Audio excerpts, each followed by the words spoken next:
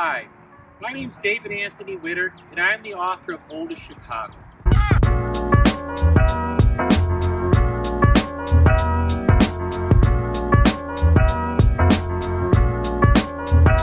Oldest Chicago is about the oldest of everything in Chicago. Oldest restaurants, oldest bars, oldest businesses, oldest statues, oldest stores.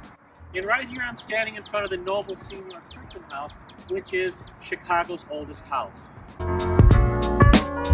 All of the small, ethnic, snack-type eateries. By that I mean not fancy restaurants, but places that sell the unique Chicago foods. The Chicago-style hot dog, the Italian beef, and the deep dish pizza. In reading my book, you'll be able to read about Fluky's, which is the oldest hot dog stand, or Super Dog, which is the oldest drive-in, or Uno's, which is the oldest deep dish pizza and the originator of deep dish pizza, or Al's Barbecue, which is the oldest Italian and the first Italian beef place. I will be driving and I'll see a sign that would say, business established 1905. And I'll stop, I'll make a mental note of it, I'll put it in my phone.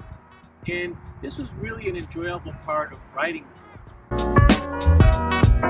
By reading the book, you're almost exploring the entire city, 200 years of history, and much of it is still alive. Much of it is still alive in businesses. By reading this book, you're actually not just reading, but you're living history.